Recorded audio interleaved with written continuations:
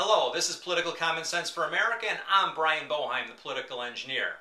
And in this video, I want to talk about my concern that we have a lack of an energy plan in this country. In the 70s, the Department of Energy was created with the sole purpose of eliminating our dependence on foreign oil, particularly Middle East oil. I'm sorry, after almost 40 years, they haven't done their job. Yet their budget and their headcount has increased dramatically. What we need to focus on here is how can we create simple, straightforward solutions to this problem. We don't need a cap and trade. We don't need another tax. We don't need something that's going to push down and repress our economy and repress small business and literally increase our cost of living.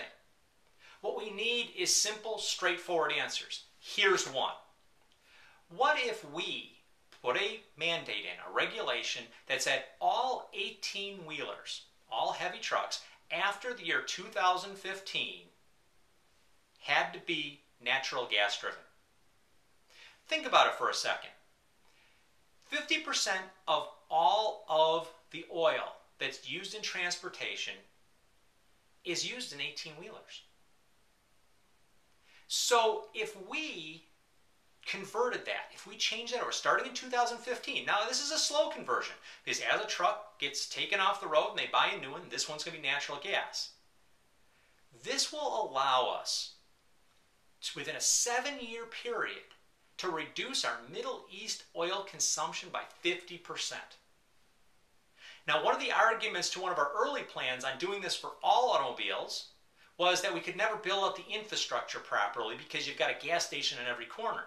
But this is different, because what you can literally do is just do the truck stops on the interstates. This is doable. This is possible. It makes sense. Yet you don't hear it. And oh, by the way, all of the people that are complaining about CO2 emissions and the EPA saying that it's now a true pollutant, natural gas has 30% less CO2 emissions.